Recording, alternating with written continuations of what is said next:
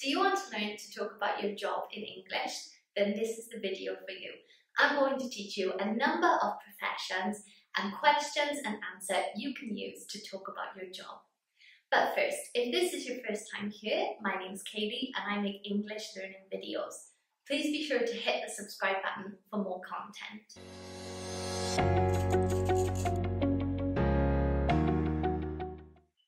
So first, let's learn the name of some professions. So here we can see a man who has a lot of money around him. What do we call this person? We call him a bank manager. A bank manager. Now, a manager is somebody who is in control. They are similar to the boss. So here we can change this word for any other company or any other profession. But in this example, we say a bank manager.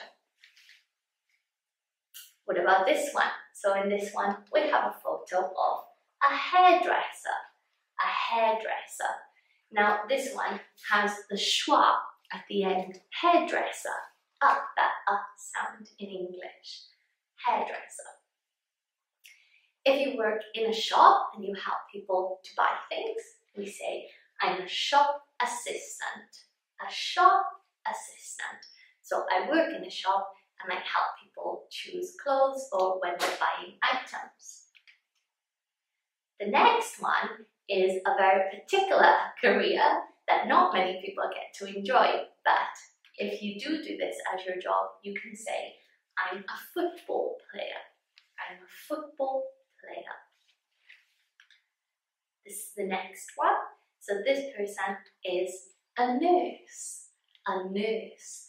So they work in the hospital and they work with a doctor. A doctor. Okay, so they also work in the hospital. This is the next one. So somebody who designs and manufactures things, we call them an engineer. An engineer. Listen to the pronunciation. An engineer. Engineer. Good. This one here, we have a builder. A builder. Just like hairdresser, we use the schwa, the sound. A builder. I'm a builder. Good. This one here, we have a pilot. A pilot. So here, we pronounce this with an sound, again like the schwa. Pilot. A pilot. If you play a musical instrument, you say, I'm a musician. A musician. Listen again to the pronunciation. A musician. Musician. Good. If you work in front of the camera, we'd say, I'm an actor or an actress. So an actor is for a male, for a boy. An actress is for female or a girl. An actor or an actress. This one here, we have a lot of words that we can use. So let's take a look. We can say a police officer. A police officer. We use officer for men and women. But if we want to talk about one man, for example, we can say a policeman. A policeman. And if it's a woman, we can change that for the word woman. A policewoman. A policewoman. But as I said, if you want to use either or, you can use a police officer. Then we have someone who works in a hotel, for example. And this person is called a receptionist. A receptionist. Listen again to the pronunciation.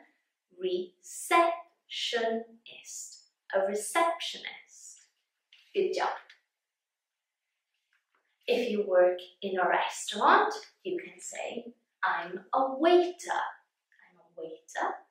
Or a waitress. A waitress. Again, waiter is for a male or man or boy, and waitress is used for a female, woman, or girl. So a waiter or a waitress. Here we can see somebody who works in an office, and this person often works for another person in helping to organize and keep things. In this case, we use the word a secretary. A secretary. Listen again to the pronunciation. A secretary. Good job. So this one is for somebody who works at home to take care of their house. And in this case, we can say a housewife. I'm a housewife. And this is used for a woman. If it's the man who stays at home and looks after the house, you can say, I'm a house husband. I'm a house husband. Good job. In this picture, we can see somebody interviewing another person. And this is called a journalist. A journalist. Good. Now, when we become older and we no longer work because we have reached 65 or 70 years of age, we can say, I'm retired. I'm retired, which means now that I'm very old and getting older, I don't work anymore. The opposite side of that is someone who doesn't have a job, but they are studying. So you can say, I'm a student. I'm a student. So, did I say your profession? Write a comment below and let me know what job you do. So now, let's learn some expressions that you may hear or that you can use when talking to someone who's using English. So actually, in our language, we don't say, what is your job? It's very unusual, it's very uncommon. We usually use, what do you do? What do you do? And this means, what is your job? So let's take a look at an example. I'm a waitress. I work in a restaurant. What about you? Okay, so what do you do means, what is your job? And you can just change the information. For example, I'm a teacher. I work in a school. What about you? I'm a bank manager. I work in the local bank. What about you? So don't forget, what do you do has the same meaning as what is your job. Okay. Now, for a lot of my students here, I know that you are still studying, or you're still at university or at college. So what can you say when somebody says, what do you do? Well, this is an example.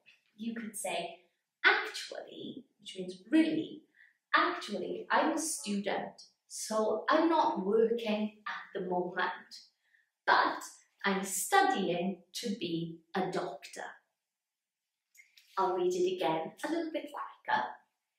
Actually, I'm a student, so I'm not working at the moment, but I'm studying to be a doctor. And of course, you can change this noun for whatever you are studying for. But sometimes people will ask, where do you work? Where do you work? And where means the place. So this is not what you do, this is the place where you do it. Okay. So for example, I work in an office. I work in an office. It can be boring sometimes. So here you could describe how you feel. Oh, it can be interesting sometimes, or it can be boring. But here you want to say where you work. And we do that by using work and the preposition in. Okay, I work in a school, I work in a hospital. Let's take a look at some more examples. My dad works in a factory making school supplies. So here we know the place where her dad works is in a factory. It's the place. Another example, I'd like to work in a school when I'm older. When I'm older. I'd like to work in a school when I'm older. or when I finish university. And the last example, I work online. So I work at home or I work from home. So in this case, we have to change the preposition. If you work from home or you work at home, you can't say I work in home. It doesn't make sense in English. So if you do work from home, you can say I work at home or I work from home. So those are some expressions and different careers and different professions that we use in English. Please comment below if I've spoken about your job, or if I haven't, be sure to comment and I can help you figure it out, the English translation. Many thanks for watching. Don't forget to like and subscribe, and I'll catch you in the next video. Bye guys!